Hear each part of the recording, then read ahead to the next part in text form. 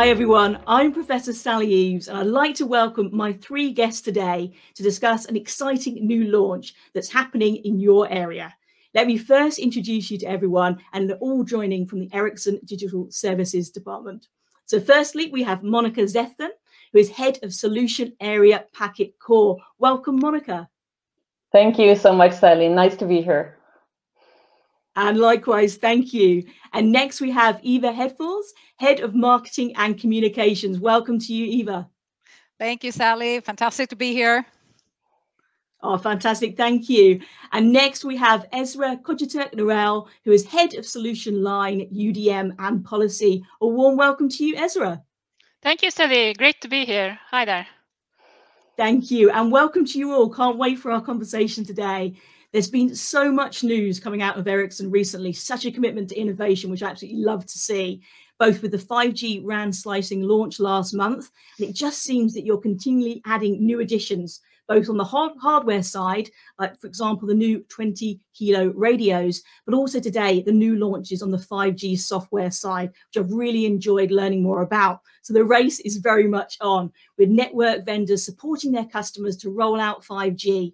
So I want to explore what is top of mind for Ericsson at the moment when it comes to offering customers technology choices.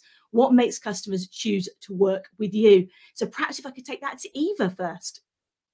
Well, thanks, Sally. I mean, the uptake of 5G have been just exceptional, and we are now having over 130 commercial contracts and 80 live networks around the globe, all powered by Ericsson. And on top of that, we have over 150 orchestration contracts in an area that's really, really important to us, and it's growing in importance actually. And we know that our customers obviously have a choice. So when they choose us, this is super, we're super proud, and that's why we're so proud of the numbers as well.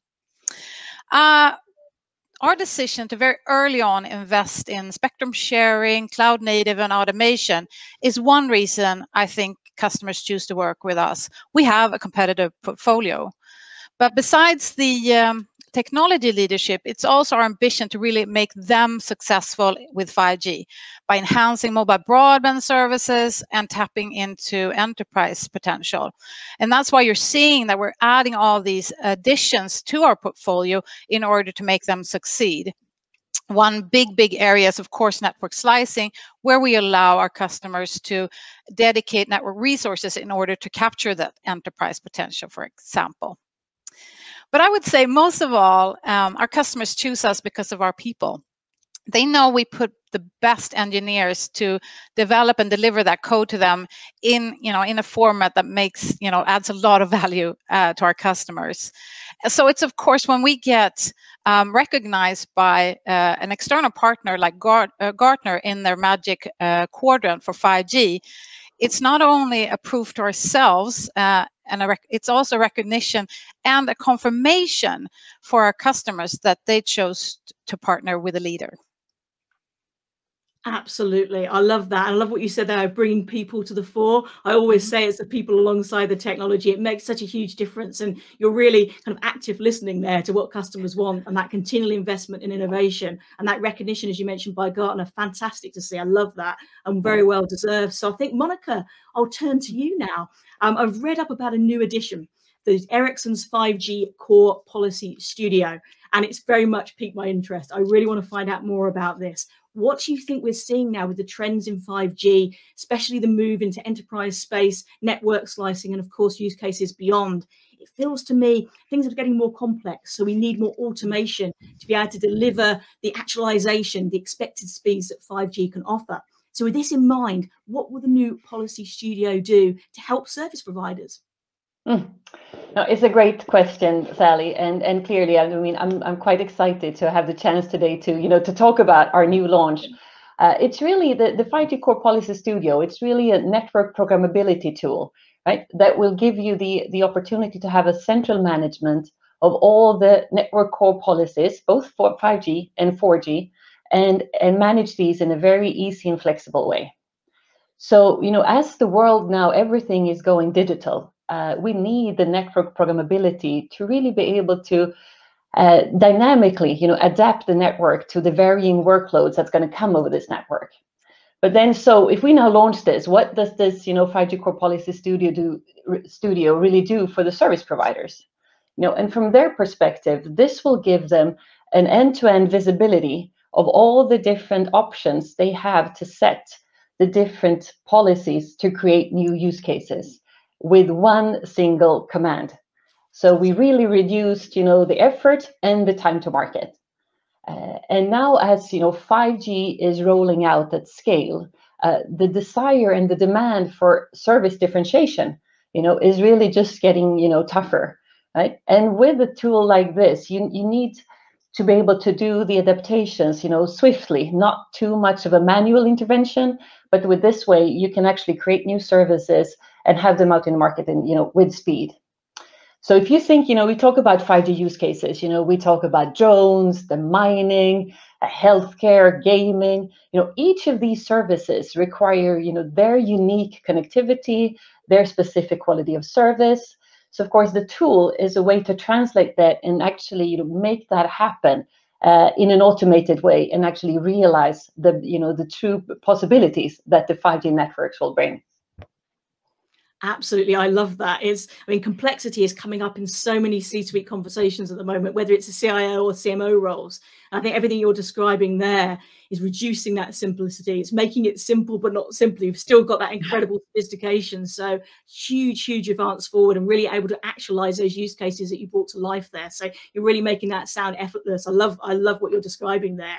So on that point, I think it'd be fantastic now to speak to one of the key people who's been behind this development. So over to you, Esra, if I may, to explain a little bit more about how you make something so complex to something more simple and really highly productive for service providers.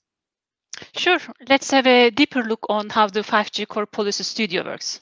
As Monica said, this tool gives service providers end-to-end visibility and the centralized control of all network policies in one place. So the network policies are the key parameters to program how the communication services should be delivered by the network based on a predefined either static or dynamic conditions. So a good control of all these network policies will enable service differentiation and also enable service providers to design tailored connectivity solutions across different industrial segments and towards a multitude of connected devices. So there are two main categories of policies we can control with the 5G Core Policy Studio. Category one is the network configuration policies. These are to control the access to different network slices and services and to define the optimal use of radio, transport, and core network resources. The second category is the service configuration policies. These are to determine the characteristics of the specific connectivity service. Then we are talking about bit rates, latency, charging rules, and service access. So the flexible combination between these two different categories of policies and some predefined static and dynamic conditions, these are the essence for the design of granular end-to-end services to address specific use cases and connectivity needs in both consumer and enterprise segments. So 5G Core Policy Studio has been designed to help service providers in that by offering a easy-to-use user interface to visualize all the available policies, both in 4G and 5G networks, and also to configure and combine them together in an end-to-end service perspective. It, at the same time, enables a common control of automation for all these network policies by simultaneous activation of all the required rules and enforcing them to different nodes in the network.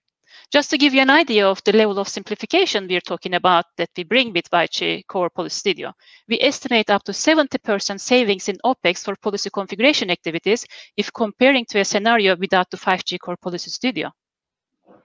Wow, that's impressive. 70% savings in OpEx. That is really, really exciting. And thank you for taking the time to really go into the detail about that as well. That's superb to know. Thank you very much. And it also brings to mind another area that I think Ericsson does a particularly strong focus on, which is research. Brings to mind as one example the Ericsson Mobility Report. And within that, there's a huge increase in 5G subscriptions described, despite the pandemic experience. So I'd love to dive in a little bit more now into some of the forecasts and insights that come from that report. And maybe over to you, Eva, for this one. Thanks, Sally. we are really proud of these reports, and they're really helpful both for ourselves, but of course specifically for our customers. And the latest report, then, we forecast actually by 2026 we're going to have 3.5 billion 5G subscription. So it's a huge momentum, just like you were saying, a huge momentum. And this is despite the pandemic. Our customers are switching on 5G. So if I just take an example, today we have 8 billion mobile subscriptions around the world. More than we have people. And actually 220 million subscriptions were activated on a 5G capable device just in Q4 last year. So it is a fantastic momentum, and we're just going to see it accelerate. And the fantastic part of this is also that we usually say that 5G was made for innovation. And we saw a lot of innovation on 4G. We can just imagine the amount of innovation we're going to see now with all this uptake. Oh, I couldn't agree more. And I think as well, innovation for business, but also for society as well. And again, your long-term commitments to areas like Connect to Learn and Tech for Good more broadly, I think is fantastic. So yeah, made for innovation and innovation for everyone is kind of where I'm at on this. So super excited about that. Thank you for bringing that to life. I really appreciate it. And maybe over to Esra now. We've touched here about 5G made for innovation. What are you seeing in terms of the new innovation we'll see maybe over the next 5 years? 5G will enable innovation in many different areas, empowering both the consumers and enterprise to do things they cannot even imagine today. So if we take a snapshot in the enterprise area that we're talking so much about, based on a global study we conducted with leading 5G service providers, the most common industry use cases they aim to prioritize in the short term are in the area of transport and logistics, manufacturing, energy and utilities, and healthcare. So there are dozens of new use cases being explored in these areas. Some are, for example, the usage of connected drones for inspection of equipment and facilities located further away, as in oil platforms in open waters, or to support the rescue services. And industrial digitalization is a very vast area to be explored, from monitoring to automation, safety and remote control of devices. So the industries are to greatly benefit from 5G. We are exploring with partners at the same time some interesting use cases with collaborative robots, where the robots work together with the humans in assembling parts on a production cell. For that, ultra-low latency connectivity and safety of people closer to the robots are very essential, and 5G technologies are needed to cope with these requirements. So smart cities, remote health diagnosis, or even surgeries, ports, mining, the possibilities are just so many that we could talk for hours, Sally. Absolutely, we could indeed, couldn't we? Absolutely amazing. I think another area may be integration as well across IT and IIoT as well. I think exciting times, really, really the area of integration is so exciting. Again, you brought that to life brilliantly. Thank you so much. I think here we're really moving from use case conceptualization, some things we've talked about for a while, to true actualization opportunity here enabled by 5G. So I think this is super exciting. I think the possibilities here are definitely one for another conversation, because we could indeed talk for hours on that. So going back to some of the research we mentioned earlier, so many great reports coming out from Ericsson looking at the 5G potential for business and the use cases that people can read up on. So back to you, Monica, on this one. I understand your team were behind the new tool that will be a fundamental piece to enabling service innovations. Would you like to say anything to the team there? Oh, yes, definitely. Thank you, Sally, for the opportunity to do that as well. And I think, I would really like to thank them for always being a step ahead, putting themselves in the shoes of our customers, and also be able to see what demand will they have, and take that demand, take it all through our development processes, and through that, deliver, state-of-the-art cloud-native software to really be a solution to the need that they have identified will be there. And I would say, honestly, it impresses me every day. So I would just want to say really a big thank you to, the really talented R&D teams, behind this particular launch now with the 5G Core Policy Studio. But in general, I would say across all of Ericsson, it's a fantastic team that we have.